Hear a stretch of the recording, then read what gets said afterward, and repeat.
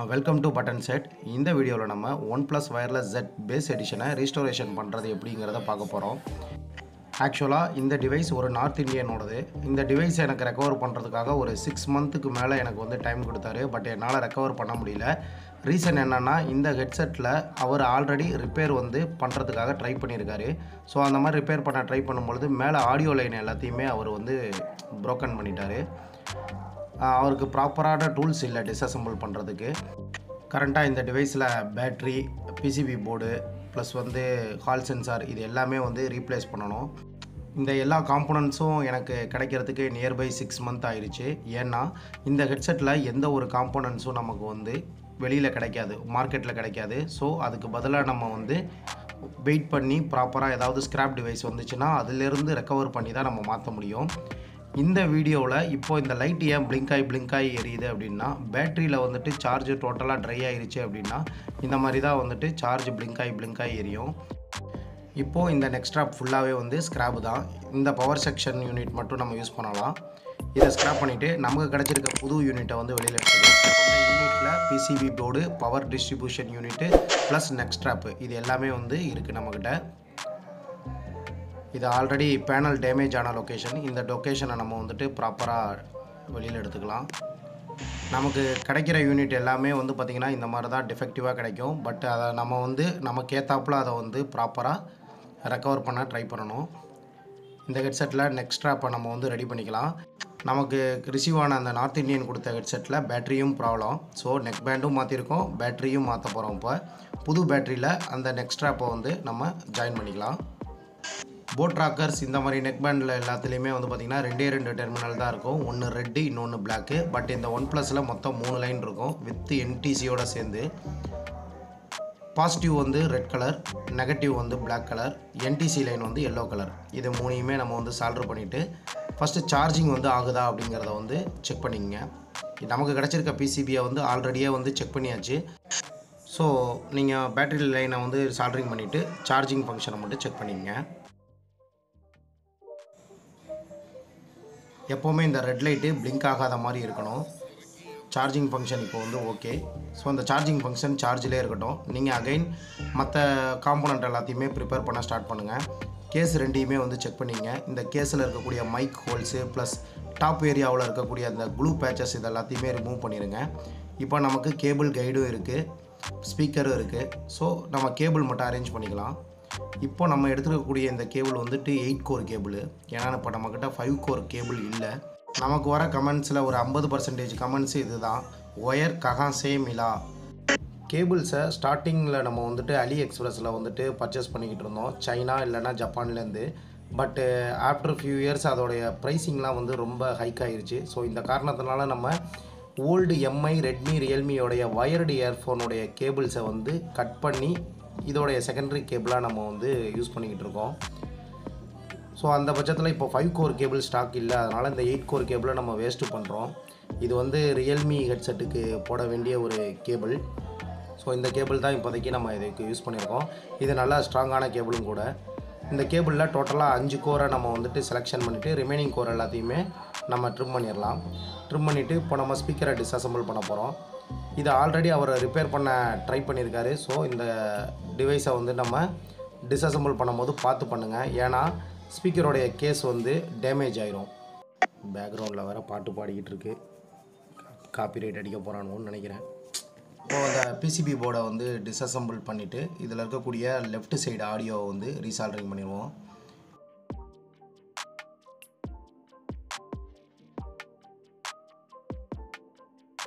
இந்த base edition வந்து inbuilt மைக்கு இருக்கக்கூடிய டிவைஸு. ஸோ இதில் வந்துட்டு எக்ஸஸான கேபிள்ஸ் எல்லாம் கிடையாது இதோடைய ப்ரீவியஸ் வெரிஷனுக்கு. பட் இந்த இடத்துல வந்து பார்த்திங்கன்னா நியர்பை 6 or 7 டெர்மினல்ஸ் இருக்கும்.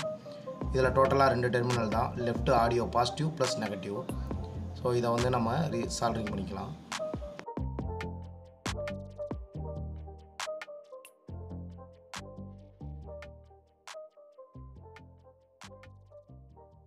ஸோ அதை சால்டரிங் ப்ராசஸ் முடித்ததுக்கப்புறம் ஆடியோ லைன், இதுவும் லெஃப்ட் ஆடியோ லைன், இதை வந்து சால்டரிங் பண்ணிக்கலாம். லெஃப்ட் ஆடியோ லைனுக்கு பேஸ் எடிஷனில் கொடுக்கக்கூடிய wire coding gold plus red. Left side ஆடியோவை கம்ப்ளீட்டாக ரீசால்டர் பண்ணி முடித்ததுக்கப்புறம் ரைட் சைடில் இருக்கக்கூடிய audio line plus hall sensor line இதை சால்ட்ரிங் பண்ண போகிறோம். இருக்கிறதுலே பேஸ் எடிஷன் தான் ஈஸியாக வந்து ரிப்பேர் பண்ணிடலாம். ஏன்னா இதுக்கு இருக்கக்கூடிய டெர்மினல்ஸோடைய கவுண்ட்ஸ் வந்து ரொம்ப கம்மி. லெஃப்ட் சைடில் 2 சால்டர் பண்ணால் போதும், ரைட் சைடில் 5 சால்டர் பண்ணால் போதும். இந்த ஹால் சென்சார் லைனில் வந்து டோட்டலாக 5 லைன். இதில் ஃபஸ்ட்டு லைன் வந்து ரெட்டு, அதாவது பேட்ரி. அடுத்த 2 லைன் வந்து audio line, RN RPமாங்க, right neutral right face. அடுத்த 2 லைனும் நமக்கு ஹால் சென்சார் லைன். ஸோ டோட்டலாக 5 லைன். இந்த 5 லைனையுமே சால்டர் பண்ணி முடித்ததுக்கப்புறம் சென்சார் லைனை சால்டர் பண்ணுங்கள்.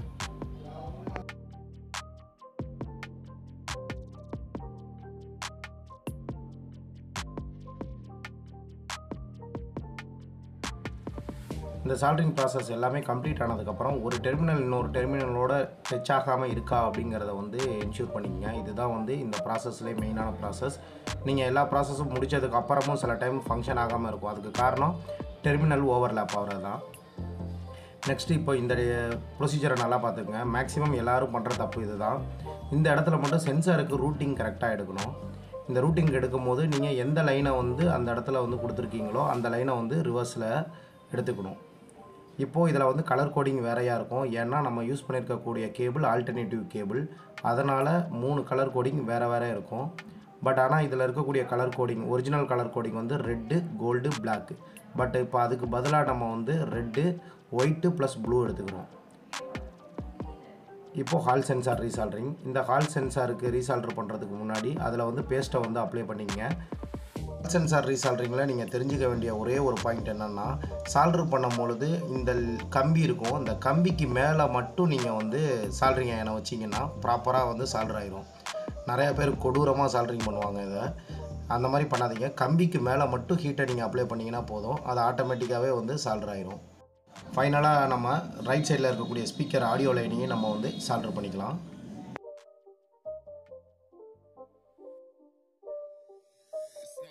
ஸோ இப்போது என்டையர் சால்டரிங் ப்ராசஸும் முடிஞ்சிருச்சு. இதுக்கப்புறம் சால்டரிங் ஏன் தேவைப்படாது, அதை டர்ன் ஆஃப் பண்ணிடுங்க. இதுக்கப்புறம் அசம்பிளிங் ப்ளஸ் க்ளீனிங் ப்ராசஸ் தான். இப்போது ஹால் சென்சாரை வந்து ஃபங்க்ஷன்லாம் எப்படி ஒர்க் ஆகுதுங்கிறத செக் பண்ணிங்க.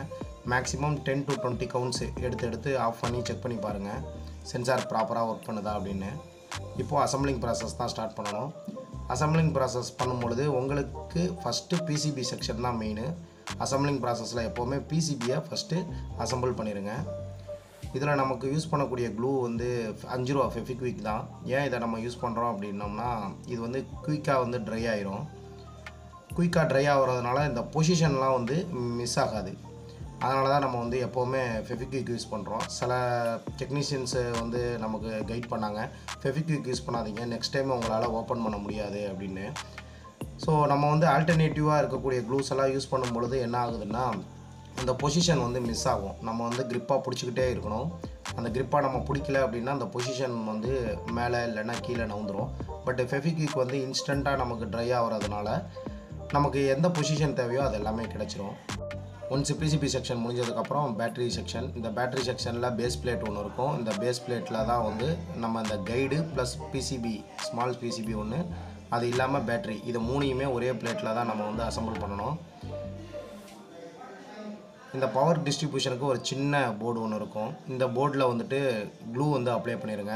ஏன்னா இதில் வந்துட்டு ஒரு டெர்மினல் இன்னொரு டெர்மினலோட ஓவர்லேப் ஆகாமல் இருக்கிறதுக்காக தான்.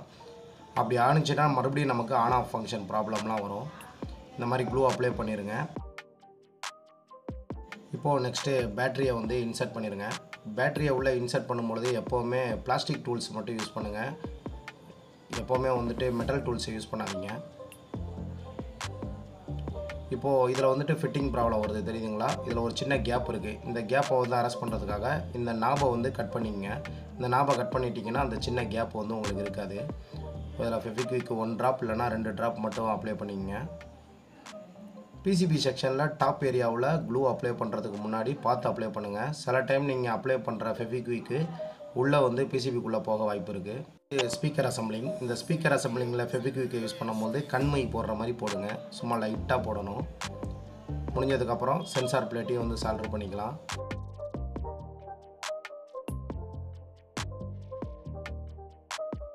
அடுத்து வால்யூம் கண்ட்ரோலர் ஸ்ட்ரிப்பு. இதில் வந்து எப்போவுமே நான் வந்துட்டு பேஸ்ட் பண்ணுறதுக்கு முன்னாடி இதில் இருக்கக்கூடிய அந்த 3 பம்ப்ஸையும் வந்து நான் வந்து ரிமூவ் பண்ணிடுவேன்.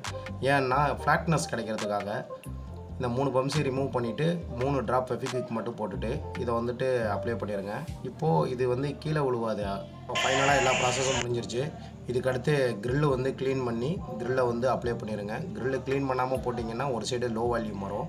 இப்போது ஸோ இதான் ஃபைனல் அவுட்புட்டு. ஒரு 6 to 7 மந்த்துக்கிட்ட ஒரு நமக்கு ஃபாலோ பண்ணி இப்போ தான் அந்த ஹெட்செட் வந்து முடிஞ்சிருக்கு. ஃபைனலாக எந்தெந்த ஏரியாவில் எல்லாத்தையுமே கேப் இருக்கோ அதில் எல்லாத்தையுமே க்ளூ அப்ளை பண்ணி ஃபுல்லாக வந்து ஷீல்டு பண்ணிடுங்க. இந்த ஹெட்செட்டு தான் வந்து 3000ஆவது ஹெட்செட்டு. டோட்டலாக நம்ம வந்து 3000 ஹெட்செட்டு அவுட்புட்டு எடுத்திருக்கோம். பட் ஆனால் அட்டன் பண்ணது ஒரு 5000க்கு மேலே அட்டன் பண்ணியிருப்போம். எல்லா ஹெட்செட்டையுமே நம்மளால் ரெடி பண்ண முடியாது. அதே மாதிரி எல்லா கஸ்டமரையும் சாட்டிஸ்ஃபை பண்ண முடியாது. சில பேர்கிட்ட நான் திட்டு வாங்கியிருக்கேன், என்ன ரிப்பேர் பண்ணியிருக்கீங்க அப்படின்னு. சில பேர் எனக்கு வந்து நல்ல ரெகக்னேஷனும் கொடுத்துருக்காங்க. பல கஸ்டமருக்கு இன்னும் வந்து டிவைஸை நான் வந்து சென்ட் பண்ணாமலே இருக்கிறேன். அதுக்கு ரீசன் என்னென்னா, இந்த ஒர்க்கை வந்து நான் பார்ட் டைமாக தான் பண்ணிக்கிட்டு இருக்கேன். ஸோ எனக்கு வந்து டைம் வந்து ரொம்ப கன்ஸ்ட்ரெயினாக இருக்குது. ஒரு ஹெட்செட்டுக்கு நியர்பை 40 மினிட்ஸ் 50 மினிட்ஸுக்கு மேலே ஆகுது OnePlus. இதுவே ரியல்மி இருந்தால் ஹவர் கணக்குக்கு மேலே ஆகுது. பர் டேவோடைய அவுட்புட்டும் எனக்கு ரொம்ப கம்மியாக தான் இருக்குது. ஸோ இன்புட் அதிகமாக இருக்கிறதுனால என்னால் இதை ஃபுல்லாக வந்து பண்ண முடியல. ஈவன் எவ்வளோ ஒர்க்லோடு எனக்கு இருந்தாலுமே பட்டன் செட்டில் இப்போ வரைக்குமே டிரான்ஸ்ஜெண்டர், எக்ஸ்-ஆர்மி, விடவுடு ப்ளஸ் வந்து ஃபிசிக்கலி சேலஞ்சு பர்சன் இவங்க எல்லாத்துக்குமே நம்ம வந்து ஃப்ரீயாக தான் இந்த சர்வீஸாக பண்ணி கொடுத்துக்கிட்டு இருக்கோம். அவங்களுக்கு ஈவன் கொரியர் சார்ஜஸ் கூட நம்ம வந்து வாங்குறது கிடையாது. ஸோ தேங்க்ஸ் ஃபார் வாட்சிங் பட்டன்செட். 3 வருஷமாக வீடியோ போட்டுக்கிட்டு இருக்கேன். வியூஸும் வரல, சப்ஸ்கிரைபரும் வரல, காசும் வரல. என்ன எளவு பண்ணணும்னு தெரிய மாட்டேங்குது. பட்டனையும் உனக்கு அமுத்த மாட்டேங்கிறானுங்க.